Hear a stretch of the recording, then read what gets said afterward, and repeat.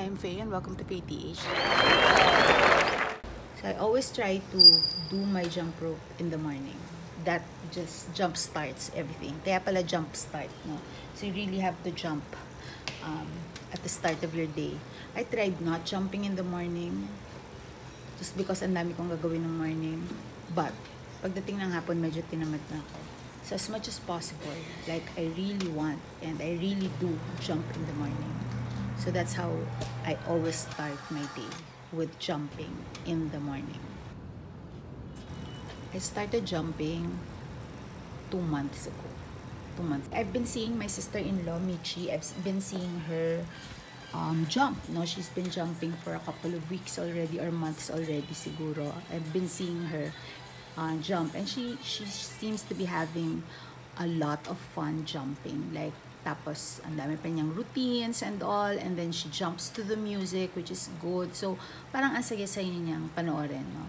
And then I also saw another friend of mine, si Pam naman. She was also doing jump rope. So sabi ko, okay, parang ang saya. Pero meron akong slight fear of the jump rope, of jumping. Kasi as a child, malaki yung boobs ko. So nasa-stress ako, baka feeling ko umaalog-alog siya, ganyan. So, tas feeling ko mabigat ako, baka hindi ako kayanin ng knees ko or ng ankles ko, ganyan. So, medyo hindi ko talaga siya tinatry. Tapos naiisip ko, sobrang hirap na hirap nga ako pag jumping jack. Kasi yung jump rope, pagkasama siya sa routine ng Nike Training Club, talaga sobrang dreaded ko siya. Pero dahil ingitera ako, nainggit ako sa mga nag-jump rope. Kasi parang ang fun niya talaga. When I bought my first rope, yun, nagsimula na ako. Like, sobrang bagal. Like, one at a time. Tapos ako pa, may sakit ako na double jumping. So, laging ganun. Kasi nga, feeling ko mabigat ako. So, nag-iingat talaga ako sa ankles ko. So, bagal. Parang may moment lang na parang, kunwari, bibilisan ko. Tapos parang lilipad ka. Parang ganun yung feeling. So, pero kailangan magtiwala ka sa sarili mo na hindi, kaya mo. You're not gonna trip. Hindi ka babagsak, ganun. So, kailangan talaga na paniwalaan mo yung sarili mo na kaya mo para dumami yung talon mo, para feeling mo magaan ka. And then, tas biglang, one day na lang, na-realize ko na lang na, yun, medyo kaya ko na yung sarili ko, mabababa na yung talon ko, hindi na kasing taas, hindi na dar na yung talon ko, at steady na ako tumalon. Right now, I'm just jumping, like up and down, up and down, up and down. It's a basic jump. Ayoko pang mag-experiment sa tricks. Siguro dahil defensive din ako kasi baka hindi ko na matutunan. But I guess it's time right now to learn new things again. So, tapos na tayo sa basic jump. So, I guess we'll have to move on, no? So, now I'm trying to do footwork, no? Ibang footwork naman. So, I'm trying to do now the forward, back, forward, back, forward, back. And this is one of the tricks na nakita ko, beginner tricks na nakita ko sa jump rope dudes, and that's what I'm trying to do. I jump every day, actually. I exercise, I do TRX 3 times a week. But when I do TRX, I also jump.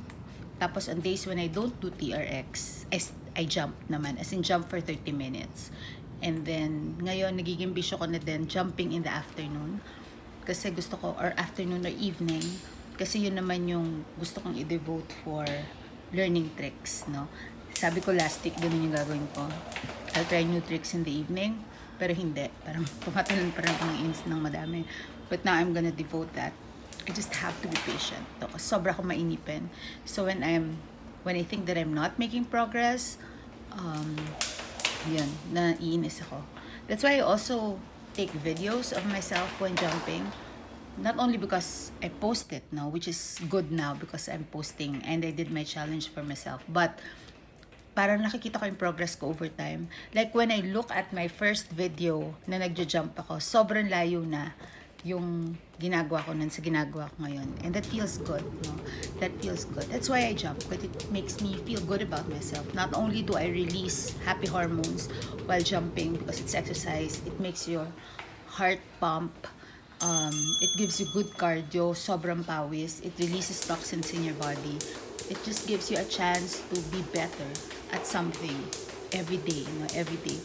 And when people see you, like I'm 48 years old now, so when they see me sweating and jumping and doing these things, and then they're younger than me, so parang inisip nila, oh si Ma'am Faye nga kayang gawin eh, so siguro kaya ko rin gawin. No, I'm so kilig whenever people would tell me na, Ma'am Faye, bumili na po ako ng jump rope, or tatanong ako kung anong model ng jump rope.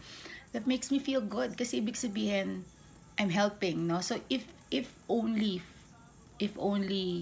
for the small things may na-inspire ako. So I'm not just doing it for myself, but I'm also doing it for other people. That's good, diba? Masaya yun. So that's why I love jump roping. Kasi sobra siyang masaya.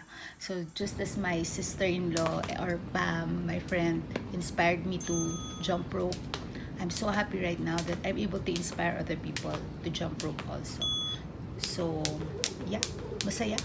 I just pray every day that God allows me to jump rope for a longer period of time. Sana until I'm 70. Kaya niece, don't give up on me, baby. Okay?